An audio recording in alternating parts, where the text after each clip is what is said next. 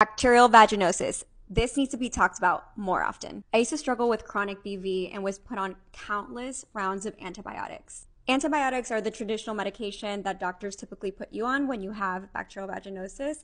But what ends up happening with antibiotics is that it eliminates all of the bacteria, including the good, making you more susceptible to another infection like a yeast infection or bacterial vaginosis once again. And let's be real, no one wants to deal with that. So that's why we recommend taking a prebiotic plus probiotic, because while antibiotics eliminate all bacteria, probiotics introduce new good bacteria into the vagina, which help balance the vagina's pH levels and eliminate the symptoms of bacterial vaginosis. Super important to be consistent with these every single day, as they serve to get to the root cause of the problem and prevent vaginal infections from reoccurring. So if you're thinking about making the switch from a medication to something more natural like probiotics, go ahead and try Happy Bee.